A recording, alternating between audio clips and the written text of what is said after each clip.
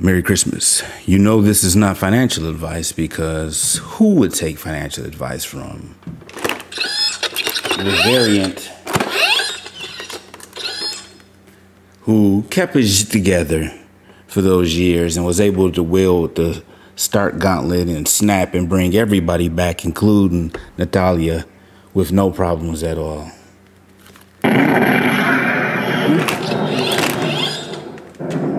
So that's the advice you are receiving today on the price expectations for DeFi kingdoms in a year from now. In a year from now, my voice was drowned out by Stormbreaker. It gets a little angry when Papa's sitting here and going speculation land. But Christmas spirit, let's have some fun. I don't do this often, so I said, hey, you know what? I'll go ahead and make some where we'll do a little bit of speculation. So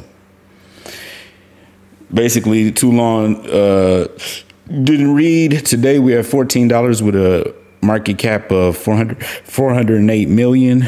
If we were to 10x that, just 10x up to 4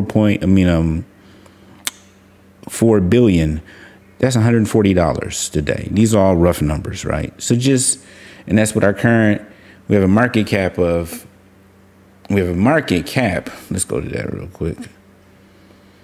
We have a market cap of, well, circulating supply of 28 million joule. That's what's important. The max supply, total supply, and the circulating supply.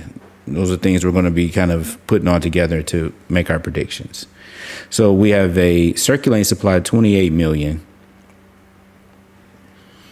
today. And if we were just to 10x that, that'd be $140 per with just 4 billion. And for comparison, Axie Infinity has a circulating supply of 60 right now and a market cap of almost 7 billion, and it's 110. So, you know, rough numbers. So just to get close to Axie somewhat, you know, 10x from where we're at still 4 billion, still less money than an Axie and everything. So let's just say we do better. We bullish on it. We bullish. We do better than Axie. So what does it look like with that type of understanding? Well, let's also look at a little bit of what we do know of what's going to happen in the change in the tokenomics of the coin. So right here today, approximately, we got a circulating supply somewhere right here. If you can't see the screen, I'm pointing with my pointer. So it's a graph of the joule supply over time, showing the total, the locked and the unlocked, and how they intersect. So here, January 1st, we're here around 30, you know, a third of the way between 100 million. So about, you know, right here, a third of the way. So if we project away to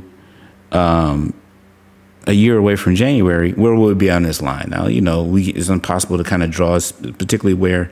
So I looked at how much with the locked, and even throwing in when the lock throws out, how much that's going to throw everything up. The calculation I came up with is around, let's just go with like 130 million is the supply we have at that time, a year from now, from 28 to 100. So we go up almost times, a little bit less than 5, times 4 in our supply to 130 million joule that are circulating from, you know, out of the total supply of half a billion. Our market cap will have to be 19.5 billion to be $150 at that point.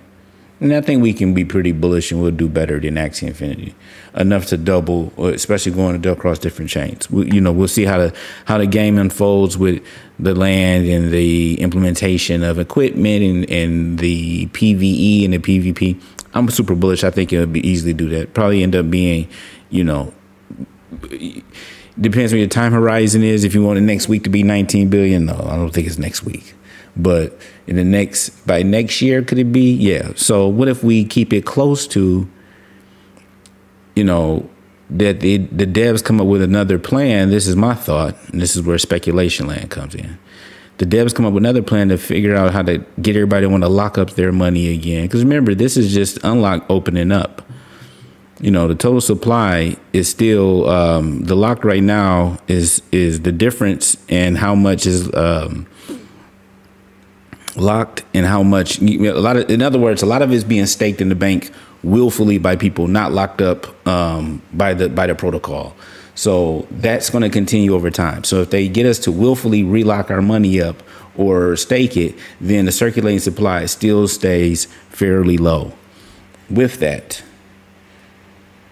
if the circulating supply still stay low and just go up a little bit, say up to 38 million within a year, and we go to 19 billion, we're looking at a $500 jewel approximately. Don't that sound good, everybody? Can I get an amen from the congregation or a just having fun? We don't know. Speculation can all go to zero. Never invest more than you can afford to lose. And all of that, you know the game. If you were even probably watching this, you probably been heard that a million times and should know this by now.